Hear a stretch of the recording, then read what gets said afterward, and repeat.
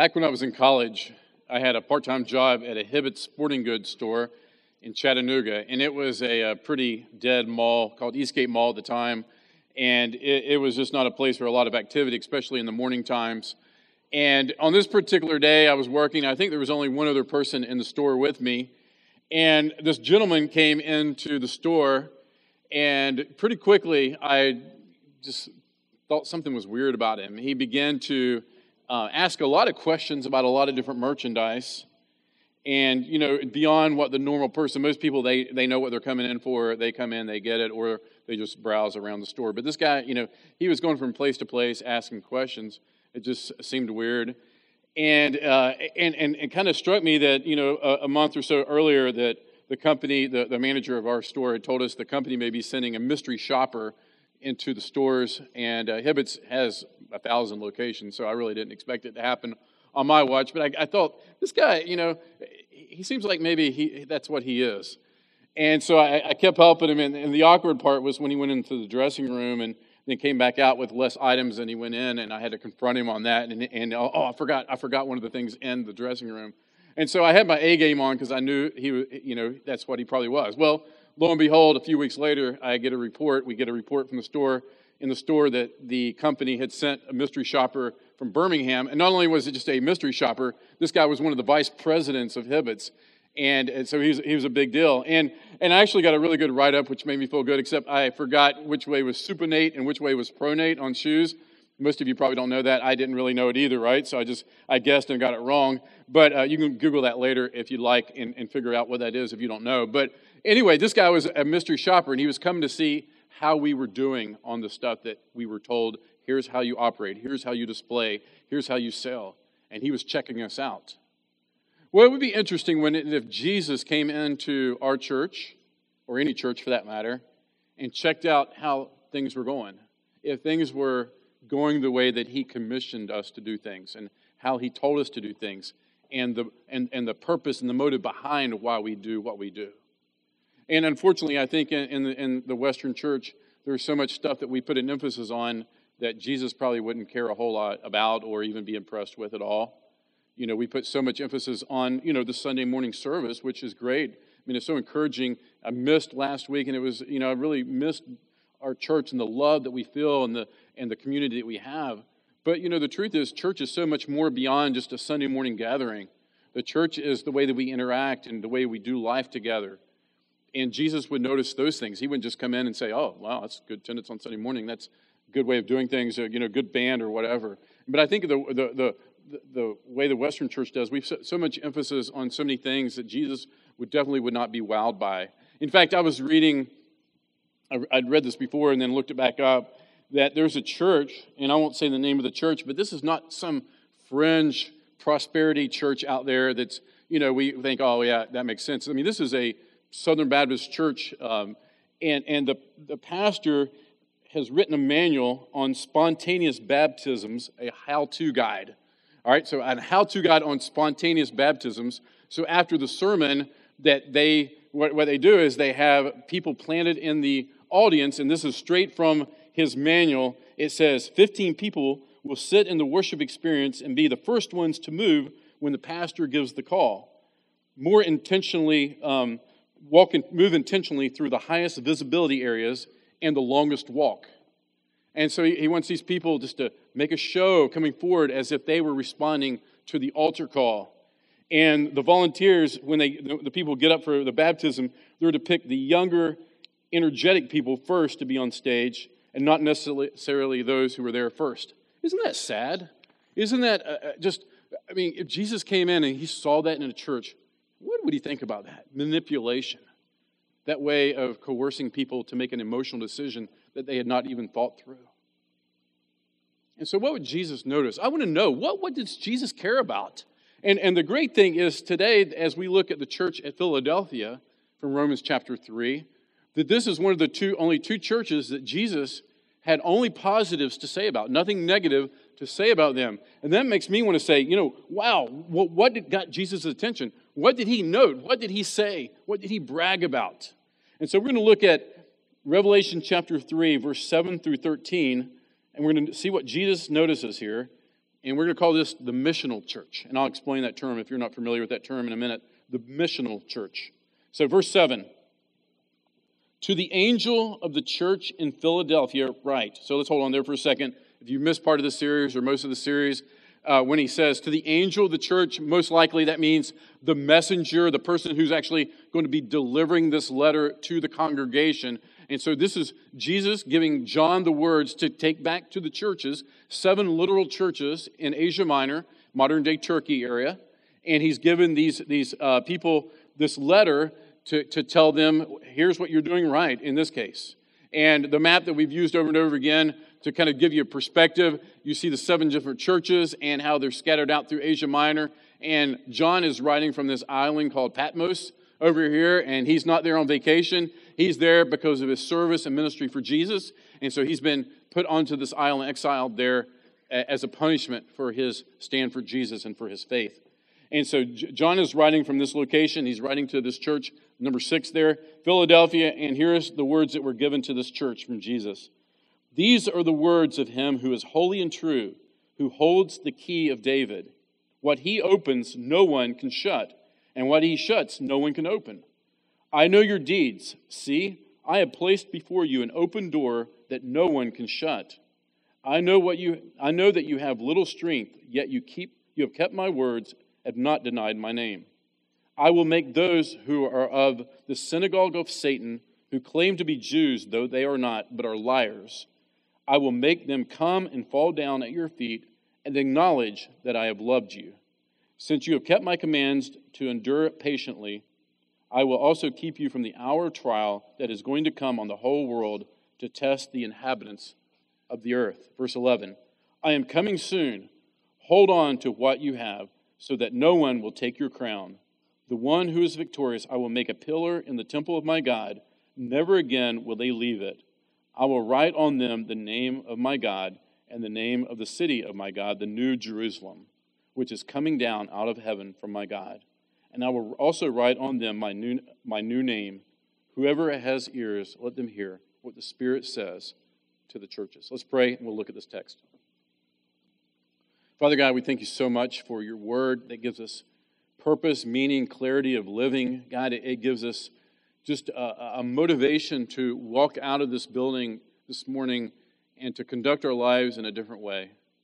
And God, I pray that you will help us not just to be hearers, but to be hearers and doers this morning. God, I pray, as you've told us again and again throughout these letters so far, that help us to listen, to pay attention, to really allow this to change our lives. We pray in Jesus' name. Amen.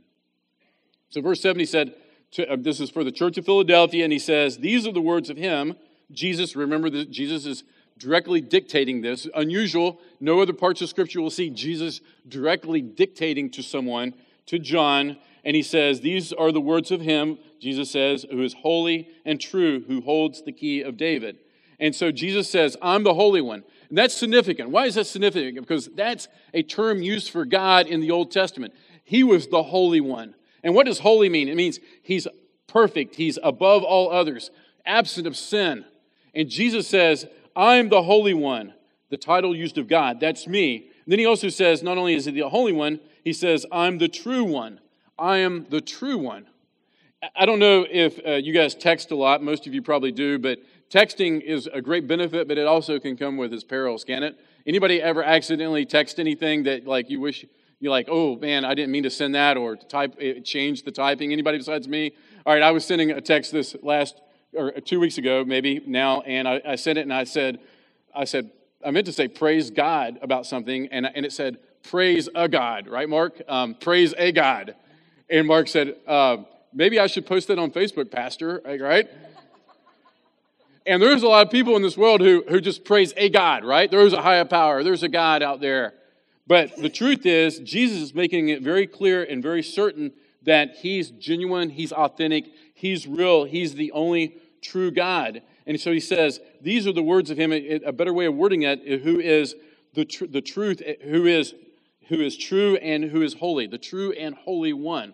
That's who Jesus is declaring that he is. And so he's saying, I'm God. I'm equal to God. Now, I know that when we come to the Trinity, this idea of the Trinity, it's one of those things that's hard to get our mind around, okay? But let's step back for a second, and let's talk a little bit about that. And let's also talk a little bit about why Jesus had to come in the first place. Why did God have to come in the flesh? Why did God have to come to earth in the first place? All right, maybe that's one that's like an easy answer for you, but for those who are newer to the faith, or maybe you wouldn't know how to articulate this to someone who asks you this question, why would God have to come in the flesh in the face of Jesus? Well, it was necessary for him to be born under the law, Galatians tells us. What does that mean? The law was God's standard of holiness and perfection. No human being could keep the law. No one could live to the holy standard that God had set.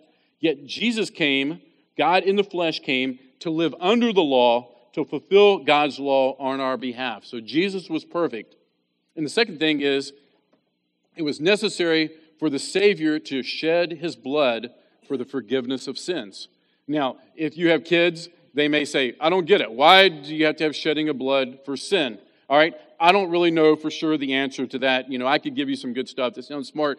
The truth is, Scripture says, without the shedding of blood, there's no remission, there's no forgiveness of sin. You got to trust it at face value that it required a sacrifice. And so year after year, Israel and the nation, they would bring their sacrifices to the altar to cover over sin for a period of time. It was a temporary covering for sin, so they would not feel the consequences of their atrocities toward God. But God set something in place here through these sacrifices. It was a foreshadowing of Jesus coming, who would be the ultimate sacrifice, who would bring forgiveness of sins, that sacrifices would no longer have to be offered. And so God came incarnation in the flesh. God came to fulfill the law perfectly, and also he came to shed his blood for the forgiveness of sin. So we know those answers, but sometimes we forget the why behind it. And so Hebrews 10:5 says, sacrifice and offering you do not desire, but a body you prepared for me, Jesus said. He said, I'm the offering that God will forever fulfill the obligation that God required. And he said that he was the one who came for the forgiveness of sin, the Lamb who would take away the sins of the world. And so if Jesus is God and he's only God and he is the true God, then what? You got the Holy Spirit, you got Jesus, you got the Father. Do we have three gods? No, the Trinity, there's one God in three persons. And oftentimes you see it as the triangle, represented as a triangle. But there's not three gods, there's only one God. The Father, the Son, and the Holy Spirit are not forms of God. Each of them is God. And so Jesus makes it clear, he is God. He's the same as God. He came in the flesh to fulfill the law and to be the perfect sacrifice for sin. And then he says, these are the words of him who is holy and true, who holds the key of David. What does that mean? Holds the key of David. Has anybody ever gotten in the mail a key that's from a car dealership, and it says, bring this key to the lot on Saturday, and you may be the one who wins the car, right? And it's supposedly that, there's one key that will fit into the lock, and if your key is the one, then you walk away with the car. Anybody ever go to the dealership? Try that out. Yeah, a few of you, yes. Well, I read the odds of winning that, and there has to be a winner, but unfortunately, it's not at the lot that you probably went to, all right? It's numerous people who joined together to do this promotion, this advertising gimmick to get you on the lot to sell you a car, but 1 in 120,000. But the truth is, there's just one key. There's just one key that will work. And Jesus makes a point. He says, I am that key. I hold the key. I am the key. And he says, I hold the key of David. What does that mean? He says, I'm the Messiah. I'm the one who came to fulfill the prophecies of the Old Testament. I'm the one who came in the lineage and line of David to show that I am the Messiah, the true one, the Savior of Israel and the world. And so that's what Jesus is saying when he talks about that. But then he goes to this picture. He says not only is a key, he says he's able to open and shut a door. He says, I can open and I can shut. So as the holder of the key, Jesus alone has the sovereign authority to determine who goes into his kingdom and who doesn't go into his kingdom. Jesus is the key. And I think if there's any area, parents, that we need to just drill down to our kids in this culture, in this society, is the fact that Jesus is the only way. Jesus is the way, the truth, the life. No one comes to the Father but through him. And in a culture that wants to act like that's intolerant, that's unacceptable, that puts other people down, that discriminates against people, and all the things our society wants to say to belittle that, Scripture and Jesus makes it very clear that he is the only way.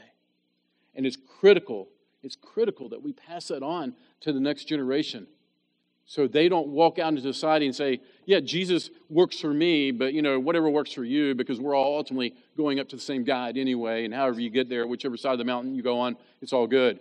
Jesus is a way. He's not the way.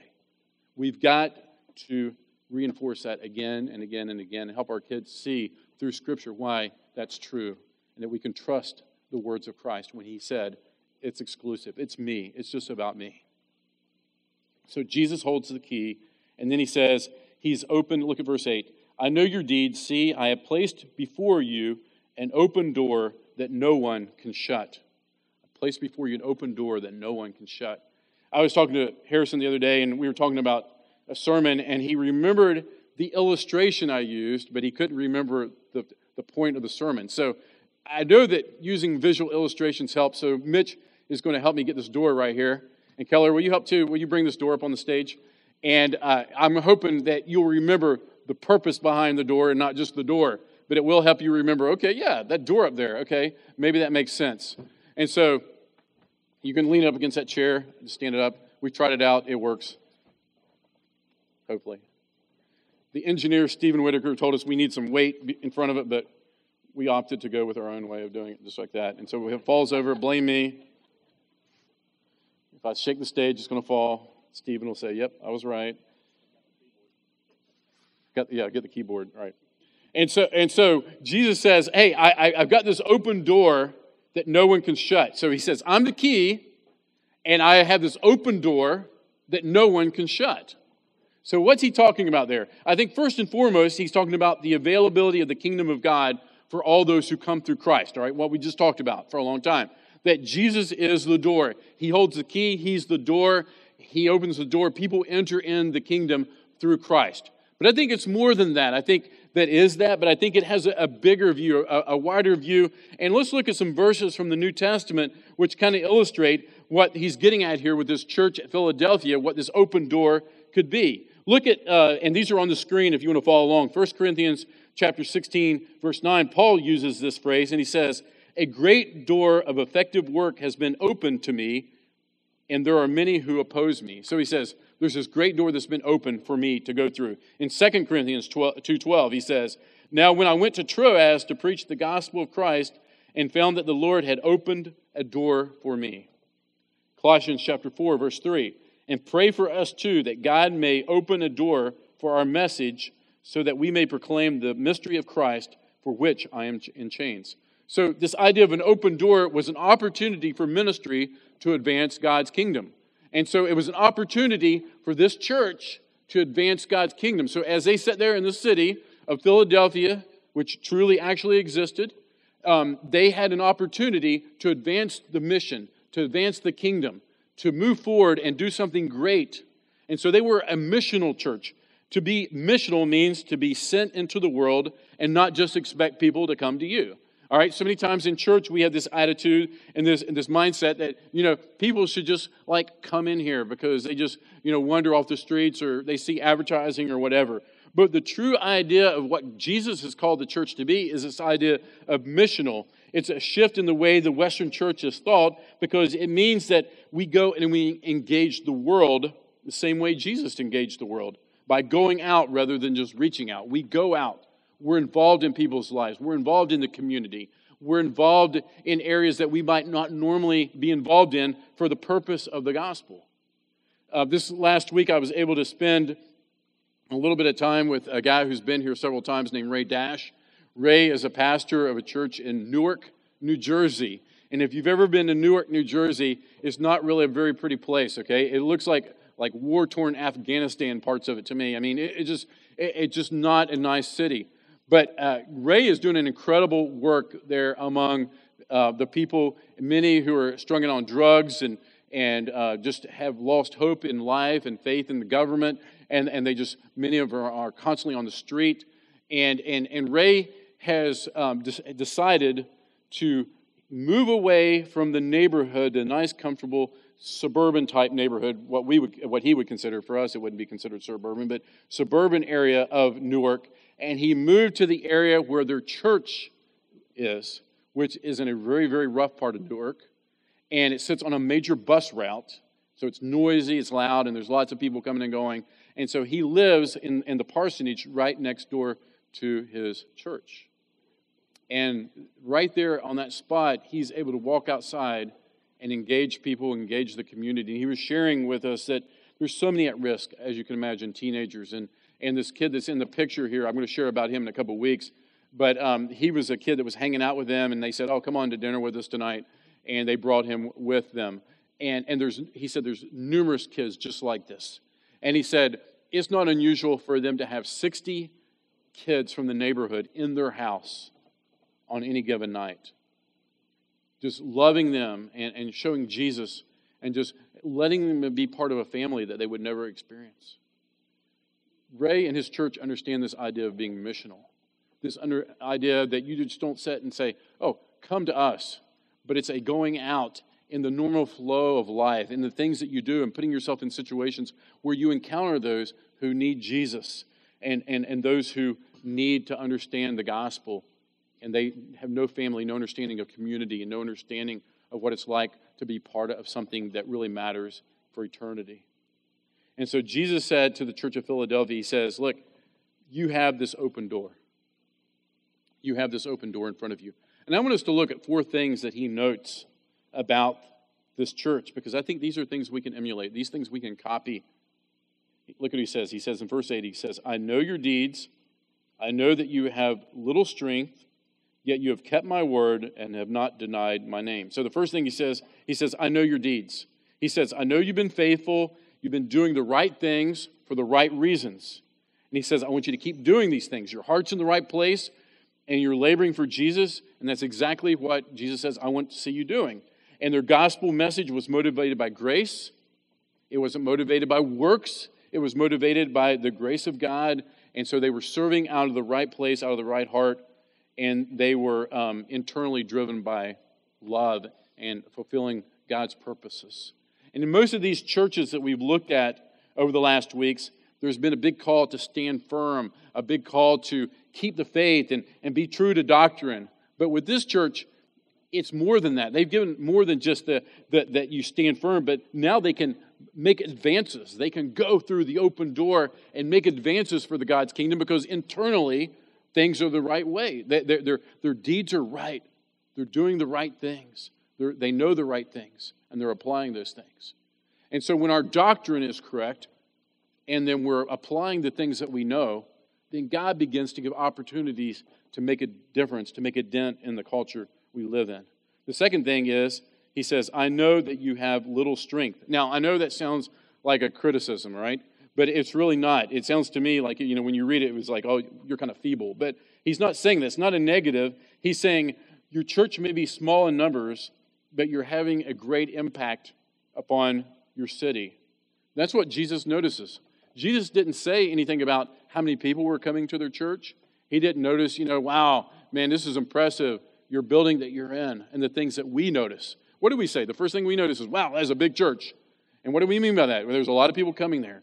Jesus notices that they have little strength. They're small, but they're making a difference. And I love this quote. I don't even know who said it, but it said, the mark of a great church is not its seating capacity, but its sending capacity. The mark of a great church is not its seating capacity, but its sending capacity. So as a church, and what Charles was talking about, discipleship, the goal of our church is to equip you, the believer, through not only a Sunday morning sermon, but through things like Eye to Eye in the summer, through K groups on Wednesday night, through Fight Club, through women's ministry, through children's ministry. Through all these things is to equip you to go out and be missional, for you to go out and to live out the truth of Christ into the community you live in, into the place you work, into just the normal flow of your life. That's so much more powerful than, hey, we're going to put on a great show in here, bring your friends, have them come in, we're going to impress them and wow them. We may wow them, we may impress them, for a few Sundays or a few years, but long-term discipleship happens because of why. The next thing he says that you have kept my word. That's where discipleship and equipping comes in. You know the word and you keep the word. That you understand that this is the foundation for your life. And you anchor your life down into God's word.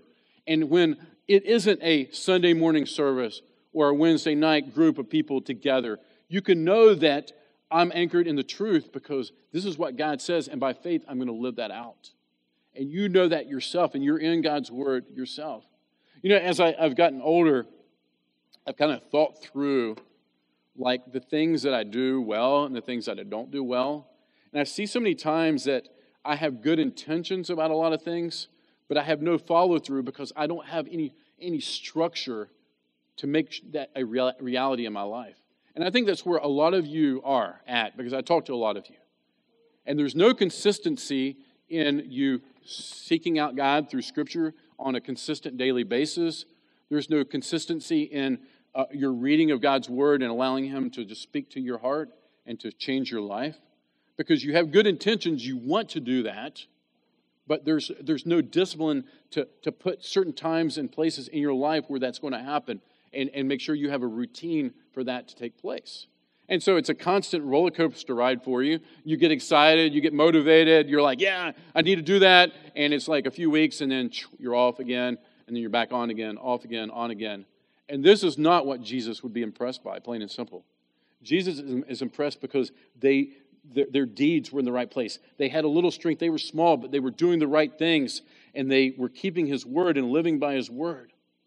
And they understood that this life is God's massive story, and their life is not the point of life, that God is the point of life. And they wake up to that reality, and they wake up to that truth, and they see that through Scripture, and it's reinforced by the Holy Spirit taking it and making it real in their life. So real practical. Start a habit of being in God's Word on a regular basis. Make it happen by creating time, setting a time that's going to work for you, and then begin to form a habit around that. And there will be some days when you open your Bible and you're like, oh man, I don't get that. I wish Pastor John or somebody was here to explain this to me because it makes no sense to me. I had one guy text me, and I talked to him again this morning, and they're getting a study Bible, and that's great, that has notes that will help them during the tough passages to help them understand more of what the Scriptures are saying. There's so many great resources out there to help you be in Scripture, but you need to anchor into Christ's words and make that be the center of your discipleship. And then the fourth thing he says, you have not denied my name. He says, even though there's pressure in your culture, you're getting it from all sides, you're staying faithful, you're being true, you're not ashamed of me. And so Jesus has placed this open door in front of them. And He's the one that determines when it gets open, and He's the one who determines when it shuts. And it was open for them. And if we're going to be faithful to the things that Jesus notices and cares about, Jesus is going to give us more and more opportunities. He's going to give us as a church more and more open doors, things like ESL. Wow, what a huge opportunity, right? I mean, thank you, Allison, for putting that the way that you did, because it made it so easy and like understanding the ministry side of it. And it's not just about going in and, I helped, but it's about making an impact for people who feel lost and confused. And that's our purpose. And so instead of spending our time criticizing immigration policies or criticizing, the government and the way they're handling things, maybe we put more of our energy in something that actually makes a difference in people's lives for eternity. And I'm not belittling, I know we need laws and policies and we need to enforce those things. But the truth is, we spend too much of our time focused on things that we have no control over, and we should focus on something that we have control over, which is stepping into people's lives and making an impact for the kingdom. And so Jesus will create opportunity. And then verse 9 is interesting. He says, I will make those who are of the synagogue of Satan, who claim to be Jews, though they are not, but are liars, I will make them come and fall down at your feet and acknowledge that I have loved you. So what's that talking about?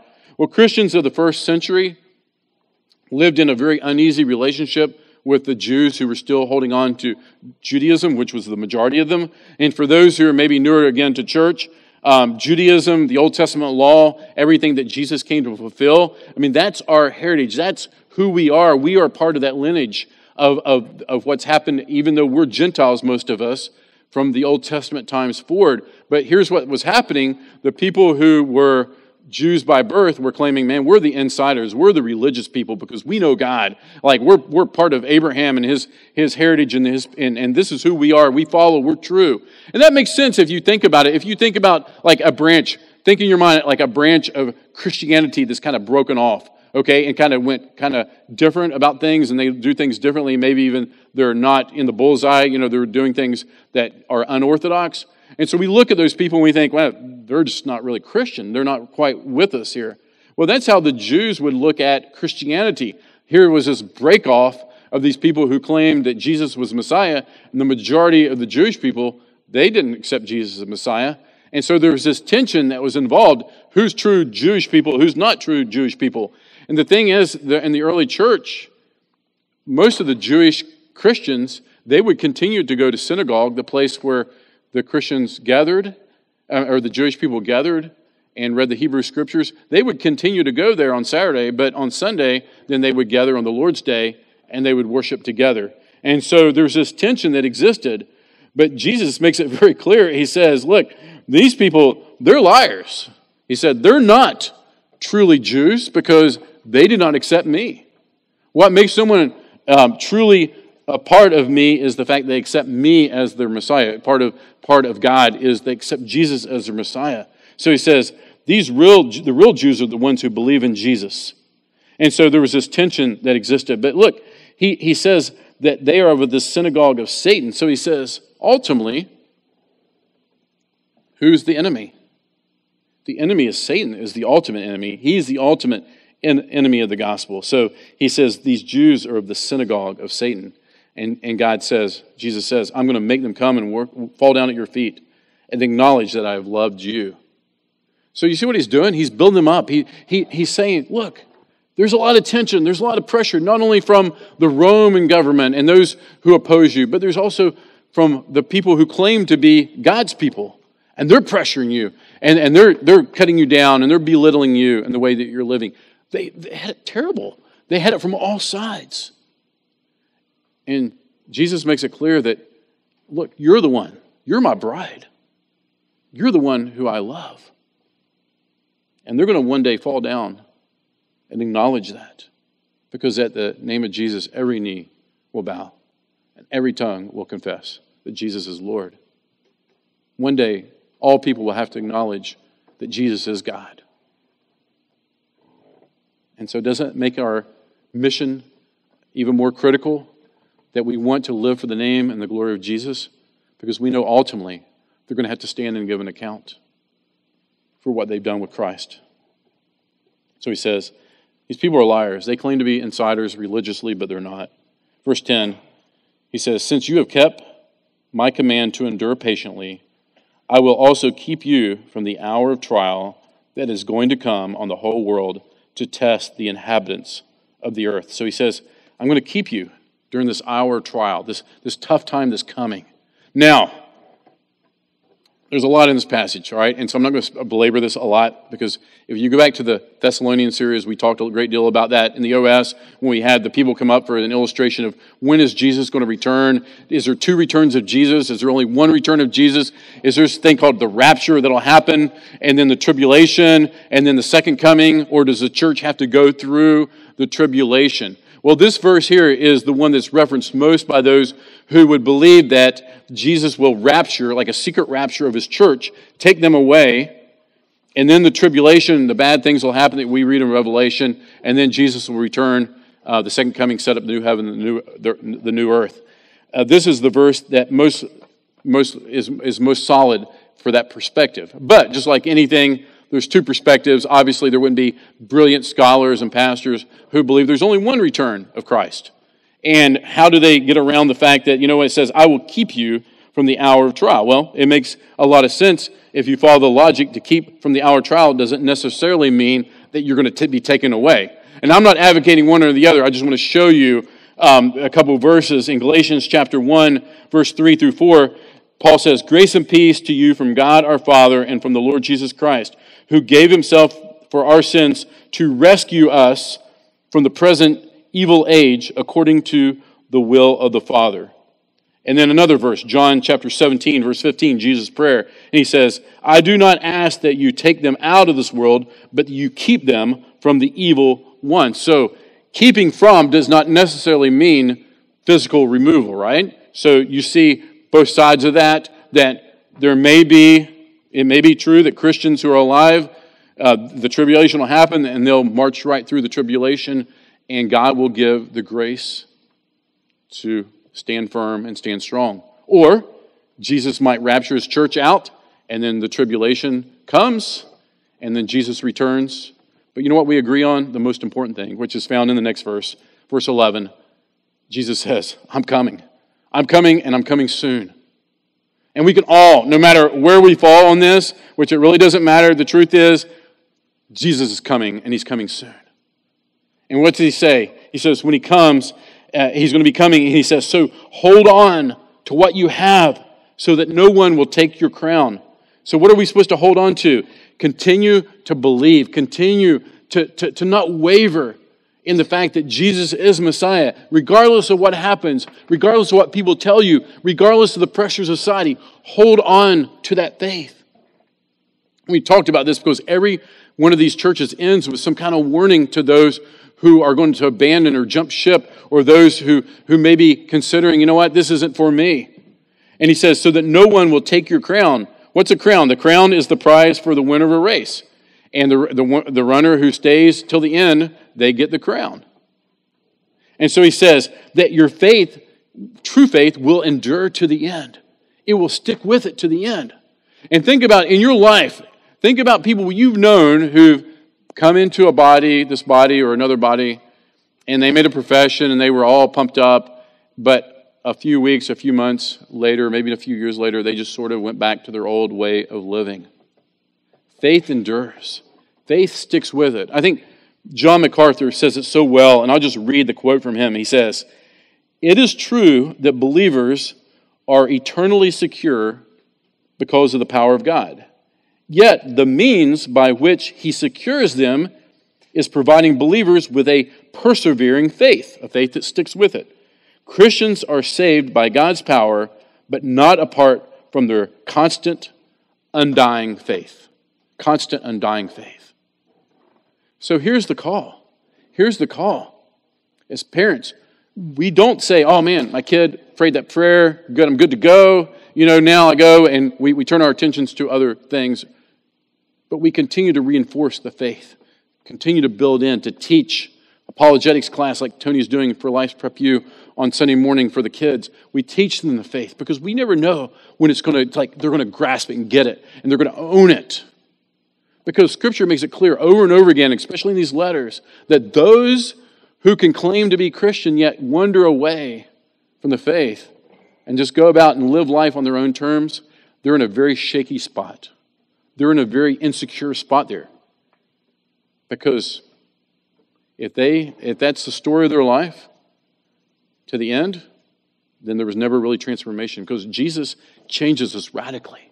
And it's a slow process, but how can the Holy Spirit move in and take residence in your life and give you the power and move you from the kingdom of darkness to the kingdom of light, yet nothing really changed about your life?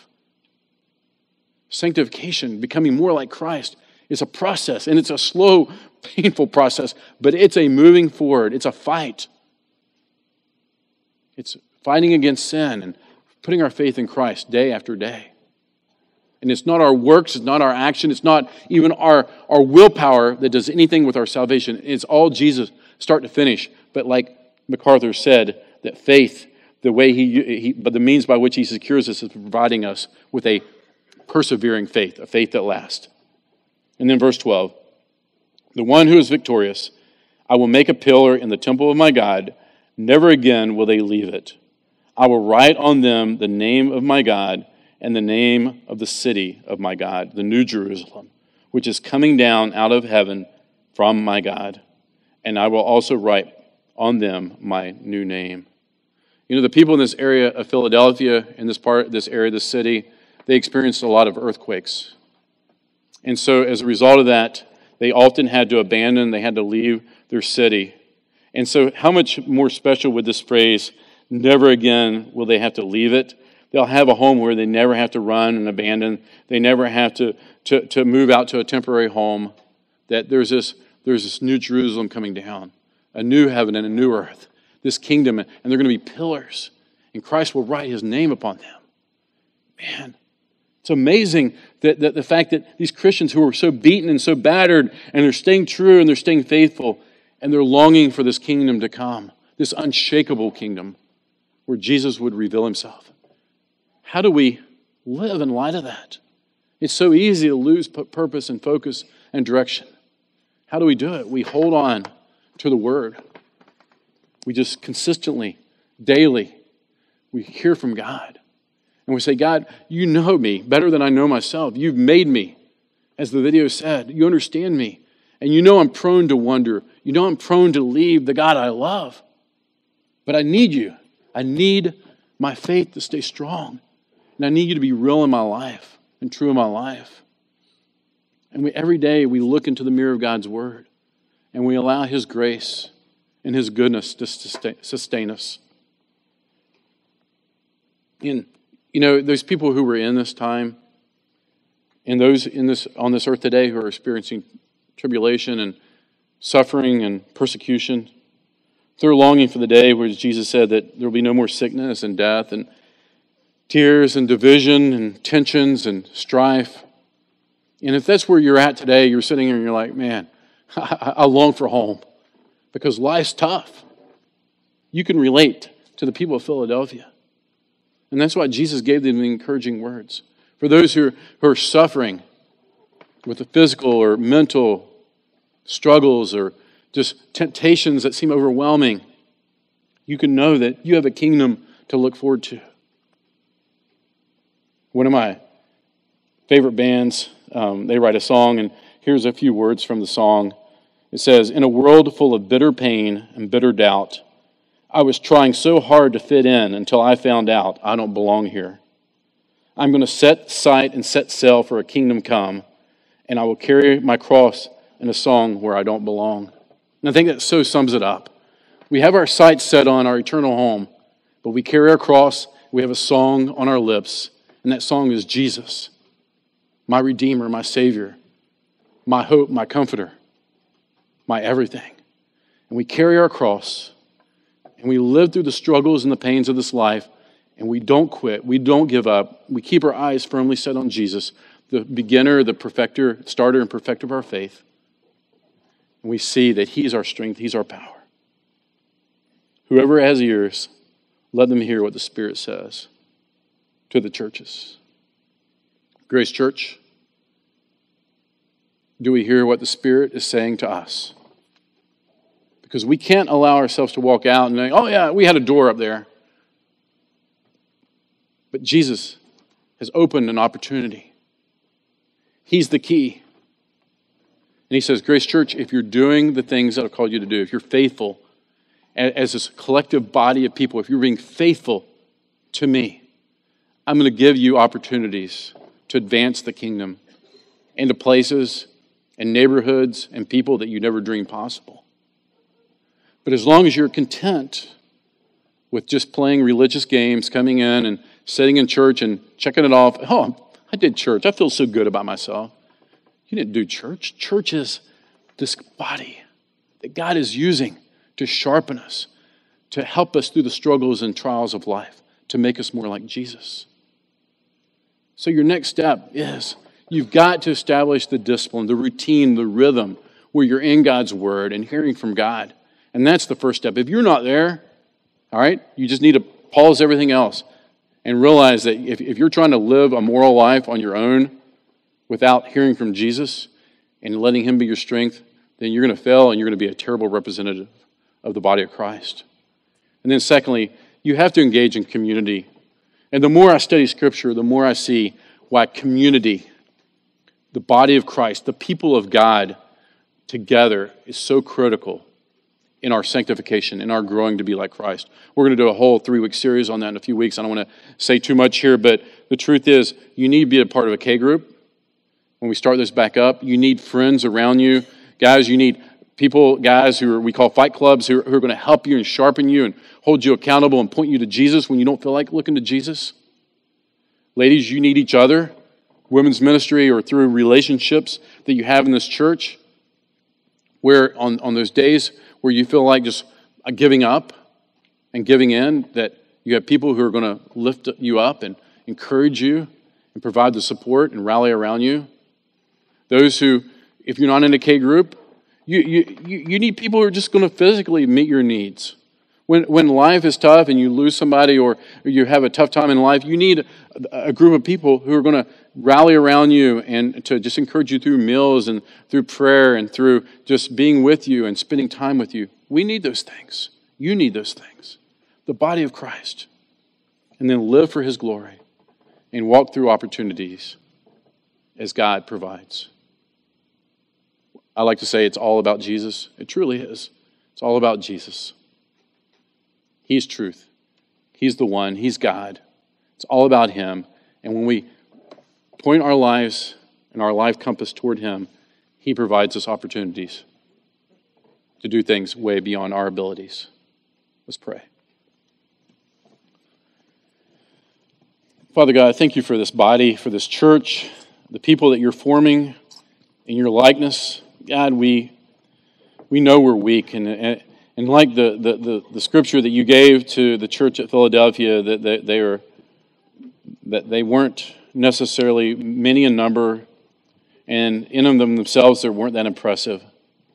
But God, in that moment of humility, and those times when we really truly see that we don't have much to offer, that we spiritually are so weak that we can't even make it through 5 minutes without sinning or missing an opportunity, God.